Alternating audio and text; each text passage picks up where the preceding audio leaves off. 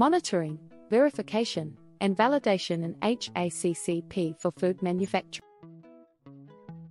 In this video, we will explore the differences between these important concepts in HACCP and how they are used to ensure food safety in the monitoring.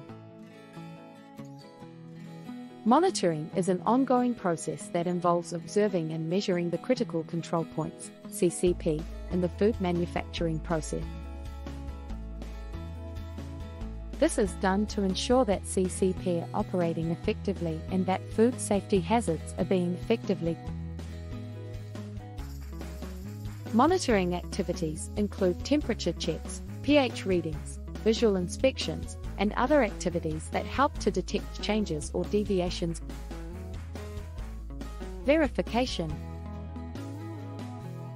Verification is a process that is done periodically to confirm that the HACCP plan is working effectively. Verification involves evaluating the data from monitoring activities, testing samples, and conducting audits to confirm that the CCPs are operating. Verification is used to ensure that the HACCP plan is still relevant and that any necessary changes can be made to keep food safety hazards under. Validation.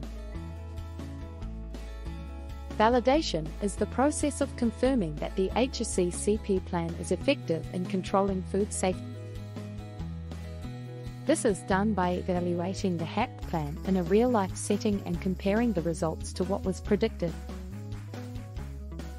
Validation activities may include pilot studies, simulations, and real-life trials to determine that the CCPs are operating effectively and that food safety hazards are. Understanding the differences between these activities is essential for any food manufacturer looking to implement HACCP in their. Follow us on YouTube for more food safety tips.